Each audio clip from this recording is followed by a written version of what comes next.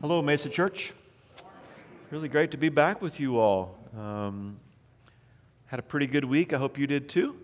Yeah? Good. Excellent. 2 people had a really good week, so that's great. A couple things I want to just say, just some housekeeping items as we get started this morning, and then we're going to get into our text, Nehemiah chapter 5 today. That's what we're going to be studying.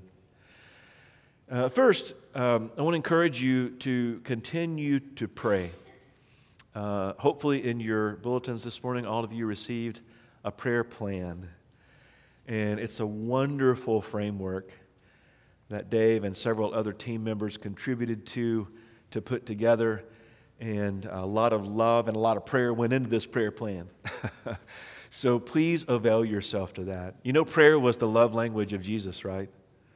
You know, we see so many times that he just went to be by himself to talk to the Father, and he prayed in the garden. He even prayed on the cross. And so prayer was very, very much a part of the rhythms of his spiritual life. So if it's important to our Savior, I have a hunch it should be important to us. Amen. So let's commit to be people of prayer. And boy, 2 weeks from today, every Sunday special, but 2 weeks from today is just going to be an amazing experience for this church as your entire worship assembly is going to be devoted to prayer. And I'm thrilled that you're going to be able to experience that. I'm going to be out of town, but I'm going to be watching it remotely that Sunday morning. I'm going to be tuning in, and so I can be a part of that experience with you. And I know that's going to be a very, very special day. Your search team, your prayer chair, your elders, lots and lots of people contributing to make that a very special time. Speaking of your search team and your elders, just want to make a few comments. Spent 2.5 hours with your search team yesterday. I got to tell you, they are knocking it out of the park, okay? They're doing great work. And it's a labor of love for our Lord and for you, and they're doing it with incredible enthusiasm. I was able to meet with the elders this morning, and I got to tell you, what a very, truly, I mean this with all my heart, a very special group of men. And they love the Lord, and they love His Word, and they love you. They are not perfect. Did you know that? Did you know your elders are not perfect? You got that? But I don't know anybody in this room that is. Anybody here want to claim perfection? If so, you and I need to talk afterward, okay? So we need to have a conversation. But they're good men to their core, to their hearts, and so I'm thankful that they're here and doing what they're doing. And they want to work with you. You know there are elderships out there who don't want to work with their churches, right? That is true. And there are churches that don't want to work with their elders. You know that's out there too, right? So we don't want to be that kind of church. And thankfully, I'm not seeing that here, so praise God for that. Jackie's going to say something in a little bit about the survey response, but it was off the charts. Thank you, thank you, thank you for participating. Lots and lots of information to pour over and good stuff. Okay, that's all of our housekeeping stuff. Let's get into the text this morning. I want to start with a question. How many of you grew up poor? All right. I can relate. Okay? I did not grow up with money. My family didn't have money. My dad was a butcher, and he worked as a butcher for 40 years. He could cut up a chicken faster than any man I've ever seen in my life. Okay? Slice, slice, slice, dice, chop, boom, it's done. But we didn't have a lot of money. We had a lot of love. A whole lot of love. So we were rich in other ways, but just not that particular form of currency. Okay? So I know what it's like to not have and not have a lot of stuff. And based on the number of you who raised your hands, you can relate to that as well. Several years ago, I was introduced to Dave Ramsey. You may recognize that name. Okay? If you don't know who Dave Ramsey is, I would encourage you to Google his name. I'm not a fan of everything that he puts out, but I will say that his principles for managing wealth are sound, and they're biblically sound as well, I think. And so my wife and I started practicing the principles of Dave Ramsey even in our 20s, and it's made a huge impact in our lives. It's really been something that's kind of changed how we handle money, how we view money, how we view using money to bless others and be about work for the Lord. But there's a couple of observations that he makes, and I just want to draw your attention to this. A couple of observations that he makes on his website as to why people stay in debt. Why do we stay in debt?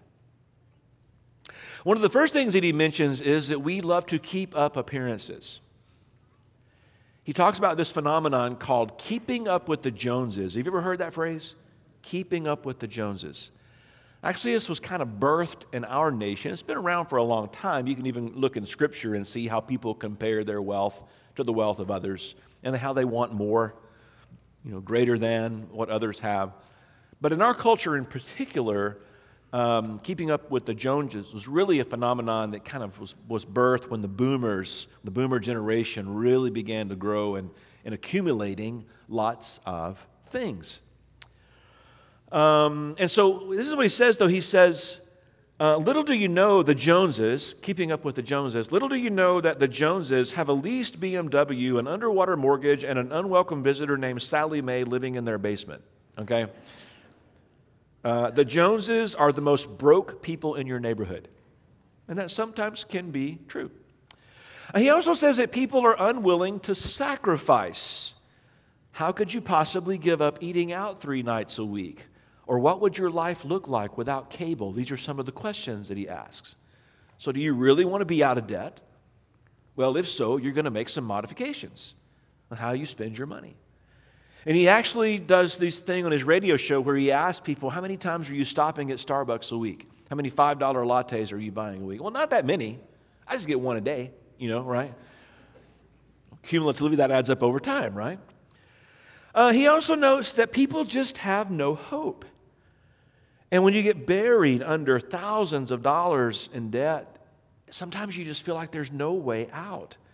And we have young men and women now who are graduating from college with $70,000, $80,000, $90,000 and more in student loans. And it's like, what do you want to do with your life? And I don't really know sometimes. So it creates a problem, right?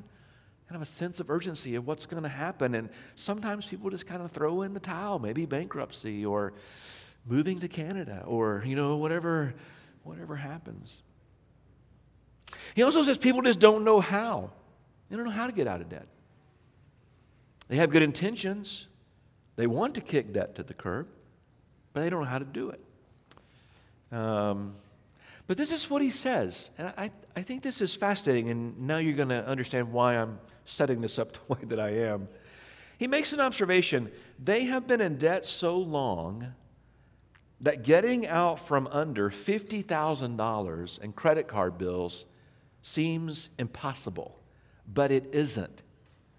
His words, all you need, are you ready? All you need is a plan. All you need is a plan. Now, we talked the last several Sundays about doing what with a plan? Obviously, the sermons have been really impactful the last several weeks. We are going to make a plan, and we are going to work the plan. Make a plan, work the plan. That is at the heart of his methodology. And if you think about it, it's at the heart of how most of us live our lives. Not all, but most. Whether it's raising our children, whether it's growing our faith, whether it's building a house, growing a business, whatever it is, kind of pick your trajectory. Successful people will typically make a plan and work the plan. Obviously, Dave Ramsey he's speaking about pain that is caused from financial debt. And we'll talk a little bit about that today from Nehemiah 5. But there is something that's missing from his list, and that is sometimes you are in a situation where you are taken advantage of. Anybody ever been in a situation like that, where someone took advantage of you financially speaking. I remember when I was young and the very first time I ever bought a car. Wow, did I get taken advantage of. Okay, I really, really did. But I'll never forget that. Now, when I talk to car dealers, I take the initiative when I'm buying. And I say to the salesperson, here are the rules. This is how this is going to play out. And that just came with life, right? And with experience. But even in that kind of thing, I make a plan before I get there. And then when I get there, I work the plan. More about that here in just a bit. As Christians, we should care about how people are taken advantage of. And I'm not just talking about money. Because I believe we have people all over the United States right now, all over the world, who are being taken advantage of emotionally, mentally, physically, and worse, although not everyone has conscious awareness of this, spiritually. Satan is the great manipulator. He has everything into overdrive right now, it seems. And we have got to be more attuned spiritually as people of God than we have ever been, at least as far as this culture is concerned. 2 weeks ago, we asked the question, what do I do when the walls of my life collapse? We looked at Nehemiah's response to working with people who were rebuilding the torn down walls of Jerusalem. Last Sunday, we modified that question a little bit. And we asked, what do I do as the body of Christ? What do we do when the walls of someone else's life collapse? So we've identified several themes that we focused in on for the past several Sundays. We talked about being people who are prayerful and being people who are full of purpose and being people who enable one another to action, to equip one another to action, to live out our faith. We talked about making a plan and working the plan. And Nehemiah did all of these things and quite a bit more. And not only did he do these things, but he did these things in the face of great opposition. When it came to their mission, the people are bought in. The work continues. The wall reaches half its height, we read in Nehemiah chapter 4, verse 6. These are a people who are prayed up. They are purposeful. Everybody is contributing. They've made a plan. They're working the plan. And all the while, evil just kind of bides its time. As we're going to see in our text today, in every situation known to mankind, I cannot think of an exception. There are those who take advantage of others. So what do we do? Well, let's take a look. Nehemiah chapter 5, beginning at verse 1. Now the men and their wives raised a great outcry against their fellow Jews. Some were saying, we and our sons and daughters are numerous. In order for us to eat and stay alive, we have to get grain. Others were saying, we are mortgaging our fields, our vineyards, and our homes to get grain during the famine. And still others were saying, we've had to borrow money to pay the king's taxes on our fields and vineyards. Although we are of the same flesh and blood as our fellow Jews, and though our children are as good as theirs, yet we must subject our sons and daughters to slavery. Some of our daughters have already been enslaved, but we're powerless because our fields and our vineyards belong to others. Now, in previous chapters, we discovered that there were those who do not want the wall rebuilt. And these enemies of Judah, they use lies and deception and threats and manipulation to derail God's purposes to restore, through Nehemiah's leadership, the walls that surround Jerusalem. However, we are introduced to a new enemy in the story in chapter 5. And this enemy is poverty. And there are two particular reasons in this context why it happens. First, Judah is cut off from its neighbors due to surrounding hostility, okay? So they can't trade like they used to be able to. That creates a problem. If you've got product and you can't sell it, that's a major issue, right? Second, rebuilding and defending the walls, it involves a lot of time and a lot of energy and a lot of cost. We talked a little bit last Sunday about this cost that the people are having to pay. Remember this from chapter 4, verse 21. So we continued the work with half the men holding spears from the first light of dawn until the stars came out. And so in addition to working on the wall, they're also having to defend the wall. Verse 22, we read, "At that time I also said to the people, have every man and his helper stay inside Jerusalem at night, so they can serve us as guards by night and workers by day." So, if the men are having to stay in Jerusalem, and these are shepherds, these are farmers, these are vineyard owners, then who's taking care of the farm? Who's managing the flocks? Who's tending the vineyards? Well, nobody. And so if you're a farmer and you can't farm, what do we got? We got a problem, right? So ironically, the farmers aren't angry with Nehemiah. They're like, spot on, Nehemiah, let's get this wall rebuilt. They're all in. They're bought in. They're going all out. But they're not pleased with their Jewish brothers. And boy, they don't hold it back either. They're quite expressive because their wealthy brothers are using this dilemma to get more wealth. Are you with me so far? People of God are taking advantage of other people of God. Nehemiah 5:6, "When I heard their outcry and their charges, I was very angry." Now, this is really interesting. So the outcry of the people here, they're crying out to Nehemiah, they're crying out to the Lord. It is the exact same Hebrew language as when in Exodus they left Egypt. It's what they're experiencing in our hearts. Pharaoh is bearing down on them just prior to the Red Sea crossing. And in Exodus 14, we read, "As Pharaoh approached, the Israelites looked up, and there were the Egyptians marching after them, and they were terrified, and they," here's the same language, "they cried out to the Lord." So think about their mental state here. Think about their heart state. It's the exact same place where they are in Nehemiah. It's a super serious situation. And if it's not righted, pretty quickly, it could actually cost them their freedom, and it actually could compromise the entire community of faith. And I think it helps us understand Nehemiah's response. When I heard this, man, I was really upset.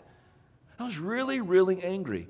So why is he angry with his Jewish brothers who are using their wealth to personal benefit? In verse 7, we notice that the nobles have made loans, and they're charging interest on their brothers and sisters who are sacrificially giving their time and their resources to help rebuild the wall. I want you to see this in the text, Nehemiah 5:7. "I pondered them in my mind and then accused the nobles and the officials. I told them, 'You are charging your own people interest.' And so I called together a large meeting to deal with them." So I want you to notice Nehemiah's response here. This issue is so serious. The Hebrew indicates that he actually files a lawsuit against these officials. They are accused, not accused in a court of law, not accused as someone who stands before a judge, but they're accused in the presence of a great assembly. Those who are suffering under the leadership, quote unquote, air quotes, leadership of these nobles and officials. Because the interest charges are starting to pile up, and it's causing some serious issues. The debt on the farmers' mortgages, coupled with their loans to pay their tax bills to the Persian Empire, it's starting to get so great, the interest is starting to get so high, that the people are at the end of their rope. These debt-ridden people are suffering. You see that in the text? But it's not just financial suffering. Because I want you to think about this. This just kind of blows my mind. They're building a wall that will ultimately protect the people who are taking advantage of them. Things have gotten so bad that they are placing their children into debt slavery, hoping that one day they will be able to purchase back their children are having to work for others, to be enslaved to others just so they can eat. That's how bad it is. Basically, they are pawning their sons and daughters. I want you to notice in verse 8, I told the nobles and officials, as far as possible, we've bought back our fellow Jews who were sold to the Gentiles. Now you are selling your own people, only for them to be sold back to us. The nobles kept quiet because they could find nothing to say. If we quickly read through the text without taking time to process it, I think we miss a really sad reality that seems to plague the people of God over and over and over and over again, and that is in a time when God's people should come together, they turn on each other. And I don't know about you, but I've seen that in my lifetime several times. And sadly, I see it even again today in many situations. Nehemiah doesn't stand for the injustice that's occurring here. He reacts quite strongly. The story continues, what you are doing is not right. Shouldn't you walk in the fear of our God to avoid the reproach of our Gentile enemies? So he points the finger at them, but then there's this really interesting twist. In his own leadership testimony, he points the finger at himself. And he talks about how he uses his own wealth as a means to a righteous end. And here's what he says. I and my brothers and my men are also lending the people money and grain. But let us, all of us, stop charging interest. Give back to them immediately their fields, their vineyards, their olive groves and houses, and also the interest you are charging them, 1% of the money, new wine, olive oil. We'll give it back, they said, and boy, wouldn't it be awesome if leadership was that easy. Hey, people, change your minds. Okay, we're all in. That would be awesome. That would be awesome. We'll give it back, they said, and we will not demand anything more from them. We will do as you say. And then I summoned the priest and made the nobles and officials take an oath to do what they had promised. I shook out the folds of my robe and said, in this way may God shake out of their house and possessions anyone who does not keep this promise, so may such a person be shaken out and emptied. At this, the whole assembly said, Amen. And they praised the Lord, and the people did as they had promised. Moreover, from the 20th year of King Artaxerxes, when I was appointed to be their governor in the land of Judah, until his 32nd year, 12 years, neither I nor my brothers ate the food allotted to the governor. But the early governors, those preceding me, they placed a heavy burden on the people. They took 40 shekels of silver from them in addition to the food and wine. Their assistants also lorded it over the people. But out of reverence for God, I didn't act like that. Instead, I devoted myself to the work of this wall. All my men were assembled there for the work. We didn't acquire any land. Furthermore, 150 Jews and officials ate at my table, as well as those who came to us from surrounding nations. Each day, 1 ox, 6 choice sheep, and some poultry were prepared for me. Every 10 days, an abundant supply of wine of all kinds. In spite of all of this, I never demanded the food allotted to the governor because the demands were heavy on these people. So Nehemiah, it's really a statement of generosity. We could look at this and we could go, well, he's kind of bragging, isn't he, about what he did? It's not bragging. It's a testimony, because he's not really talking so much about what he did. He's talking much more about what God is doing through him. And he models here a really powerful truth that I think we would do well to own in our hearts as a church. And it's this: we are not free to do with our wealth as we please. We're not free to do with our wealth as we please, but we are compelled to do with our wealth as God pleases. And I just pray we would remember that. Nehemiah 5:19, and I just love this verse. Remember me with favor, my God, for all I have done for these people. Now, I just want you to look at that verse for just a moment. I wish I knew the tone. Wouldn't it be awesome if all the words in Scripture would have been tape recorded? Wouldn't that be so cool? so we could actually hear the tone in the speaker's voice? Is Nehemiah, is he sighing here? Oh, remember me, O Lord, for all I've done for these people. Is that how it comes across? Is he weary? Is there a tiredness? Is it a prayer?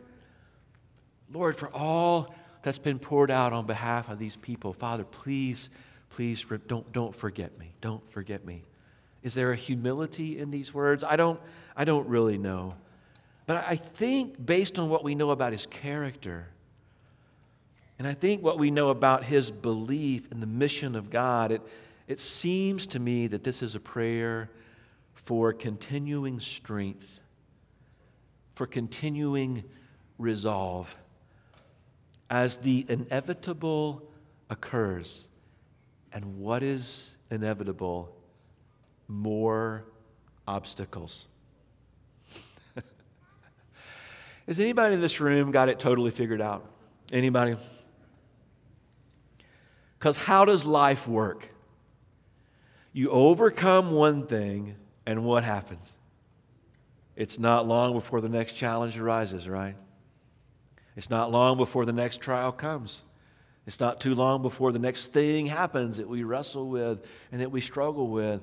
But I think this just so shows us how plugged into God we must be as people of prayer and people of His Word to sustain us through those difficult times. Otherwise, we'll just abandon it. We'll just give up. So with this text as a backdrop, I just want to think out loud for a little bit this morning, process a few questions together.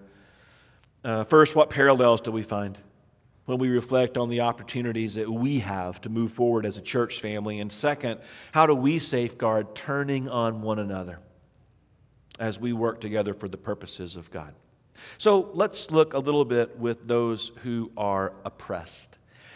As we think about this passage, most of us cannot relate to the depths of despair that these people are experiencing. And a lot of us have been in very, very difficult circumstances.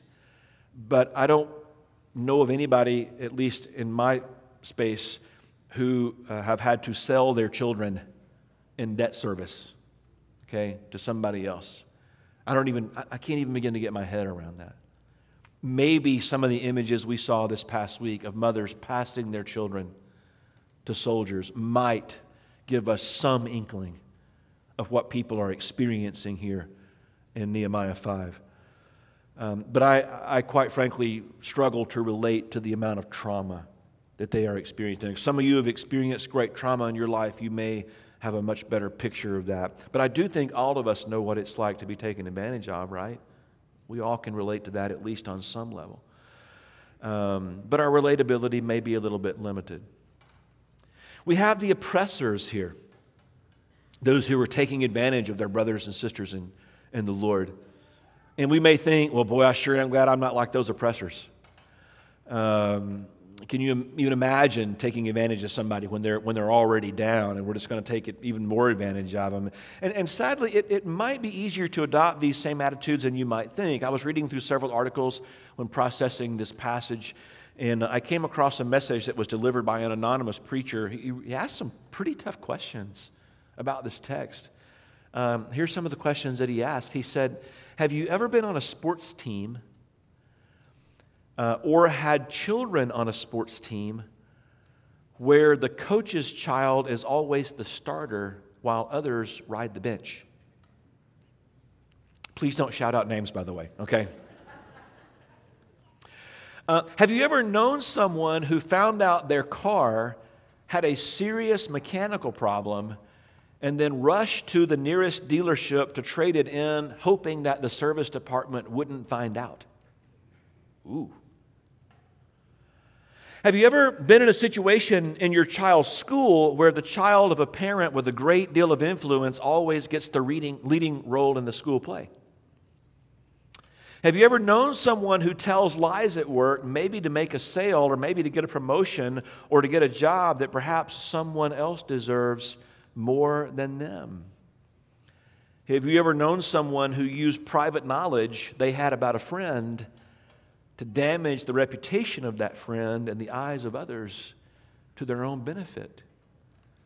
And lastly, he asks, have you ever known someone who uses their influence over the leadership of the church to keep things going just the way they like, even if it means it's not best for the church or for the community?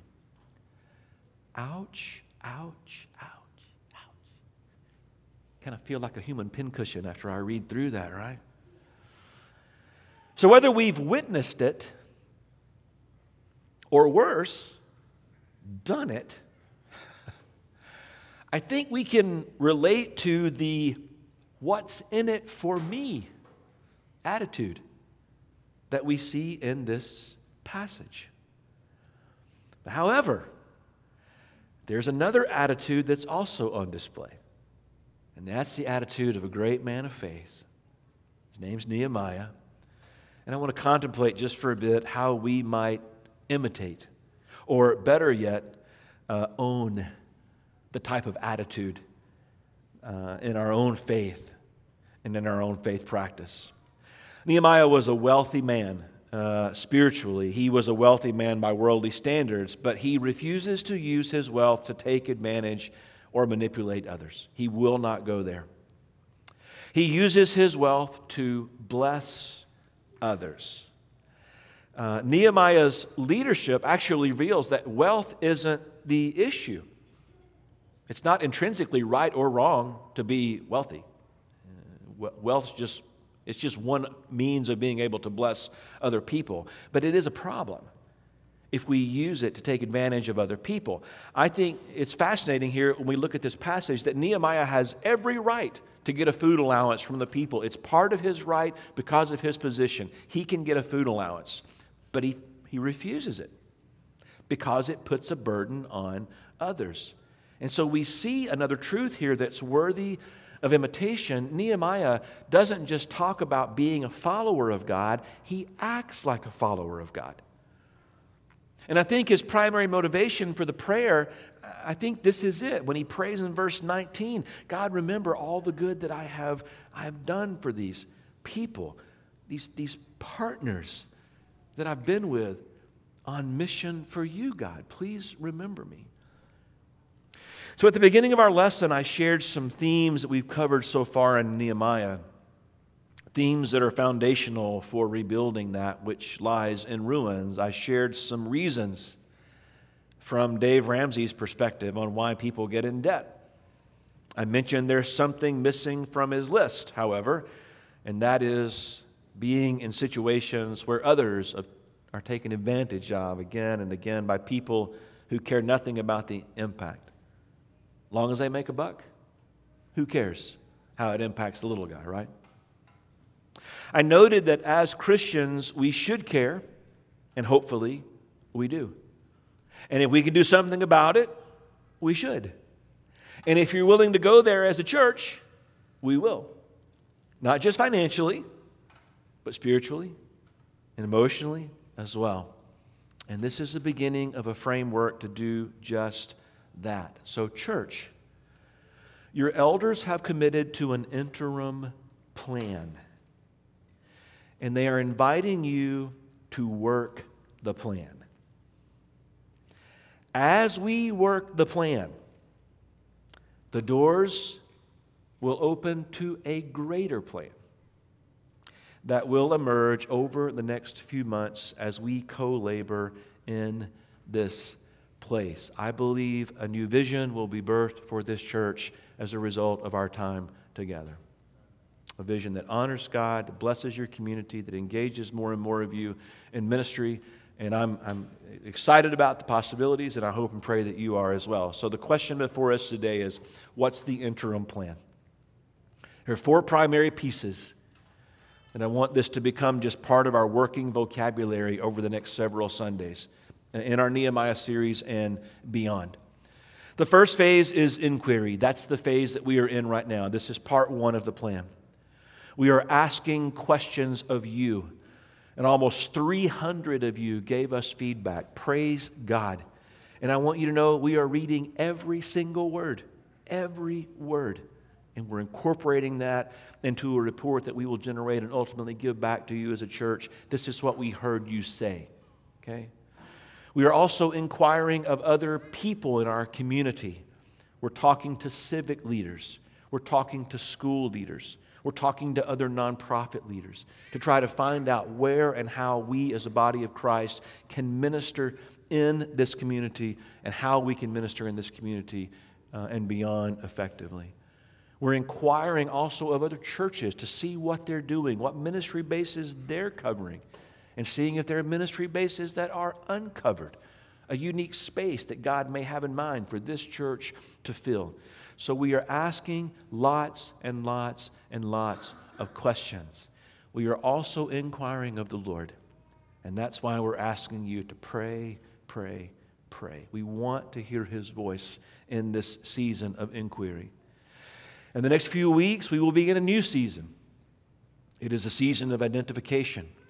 And we will take what we've learned in this season of inquiry and we will begin to identify the type of preaching minister candidate, the types of tools that he will have in his toolbox, the way that he approaches preaching, the way that he approaches leadership, the way that he approaches interacting and working with elders and deacons and other ministry leaders.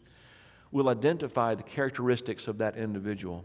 That will then move us into the third part of the plan, which is the interview phase, the interview part of the plan, where we will begin having conversations with potential candidates and ultimately, through the calling of the Lord, invite one or more of those candidates to this finalist phase to be considered as the next preaching minister of the Mesa Church of Christ, with your say, obviously, as part of that equation.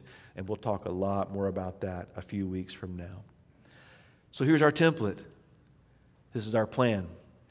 And we're inviting you to continue to work that plan. We'll have a lot more to say about each of these phases as we get deeper into them. Right now, we just need to help you continue to pray us to the finish line through this phase of inquiry as we plan to move more into the phase of identification. And by the way, I think if you look at all of these phases and you look at the book of Nehemiah, it's amazing how beautifully these themes lay out on the story of Nehemiah. So a question for you as we wrap up today. What heart and head attitude should we strive for as we work through these stages? What should be the posture of our hearts? What should be the posture of our minds? I want to share an example with you of what I think that posture needs to look like. I'm a fan of stories that go viral on the internet. Not all stories that go viral, but some stories that go viral. And a couple years ago, there was a fascinating story that went viral of a woman who drove through Starbucks and came back the next day with an apology note and a $50 tip after she snapped at a barista the day before. And it's a little bit difficult to see the note and to read it, so I just want to share what this note says. You can kind of follow along. Greetings, Starbucks barista. Yesterday at your drive-thru, we had a less than cheerful encounter. At no fault of yours, you were out of carriers and said you could not take my empty cup, my trash. I was less than understanding, and my manner was curt. I need to apologize. The thought of leaving a trail of unkindness like that is not the path I want to reflect. Not for you, not for me. You are a young man, clearly working hard to build a fortune, and you should be commended. Keep your attitude of cheer and hope. Stay hopeful no matter what kind of people cross your path or drive through. Surely God has good blessings in store. You taught this old lady something yesterday about kindness, compassion, and staying humble. I thank you. God bless you today and all your todays, Debbie. Now, here's what I'm not suggesting. I'm not suggesting that we start leaving large sums of money at drive-thrus, okay? That's not what I'm suggesting. However, I am suggesting that we learn from someone else's unfortunate expertise, which is a great line, by the way. I'm an unfortunate expert in fill in the blank. I want us to be a people who leave a trail of kindness wherever we go. Along the way, I have a hunch that some of us will be taken advantage of. As a matter of fact, I think that's probably a guarantee. We may try to bless someone in ministry, and they may ultimately do something nefarious with those funds to hurt themselves or to hurt somebody else. We don't have control over that. However, might there be others occasionally who respond to that trail of kindness and want to know the source? I'm going to tell you questions that are solid gold. Why are you being so nice to me?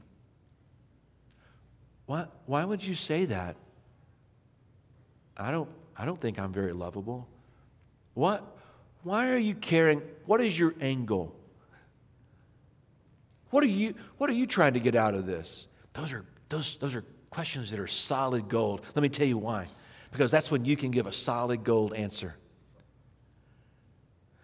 There's only one thing that makes me respond the way that I respond. And that's the love of Jesus Christ. Or there's only one reason that I'm doing these things, and it's because of who I am in Jesus Christ.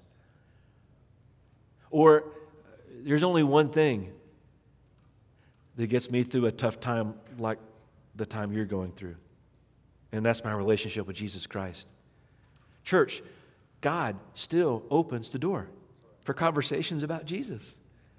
He gives us that opportunity to be people we may not be able to bless with large sums of money, but there's a different type of currency out there that is ours for the taking and it's ours for the giving. If we will just walk through these open doors that Christ Jesus gives us. Last week, I asked you to prayerfully consider one conversation opportunity. And I hope God opened that door for you, that you were able to bless someone with a conversation, just a simple conversation about your faith. And I want to continue to issue that challenge again and again and again, to look for those open doors that we can walk through and bless people, all kinds of people, but particularly those who Satan is just taking advantage of again and again and again, and show them a very, very different path. I so appreciate you listening this morning. Thank you for being in the Word with me. I'm looking forward to being with you next week. We've got a couple of more lessons in Nehemiah, and then we'll move on to a new series, and we'll be telling you more about that here in the next couple of weeks. We're going to share a song together. If there's anything on your heart you want to share with the church this morning, a couple of our shepherds will be down front, and so if it's a question about baptism or setting up a Bible study or prayer for you for health or spiritual well-being, whatever it might be, then let's just stand together. Let's just sing together. Respond if you need to.